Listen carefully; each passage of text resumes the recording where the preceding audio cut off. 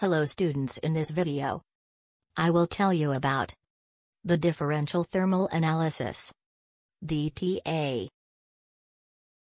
It is a technique in which difference in temperature between a substance and a reference material is measured as a function of temperature.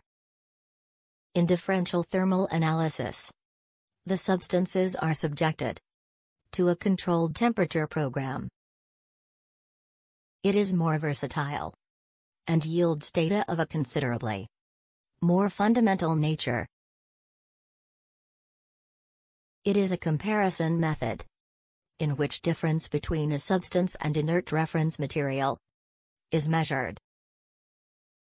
If temperature difference is zero, then there is no physical or chemical change in the sample being heated.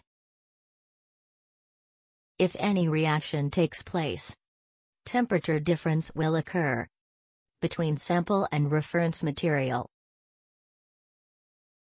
dtA curve can be used as a fingerprint for the identification purposes.